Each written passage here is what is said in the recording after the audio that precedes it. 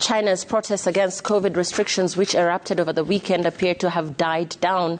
As authorities begin clamping down on protesters, a heavy police presence has been reported in several cities, and some gatherings were quelled or failed to materialize. Reports have emerged of people being questioned and their phones searched. But overseas Chinese have continued protesting in at least a dozen cities across the world.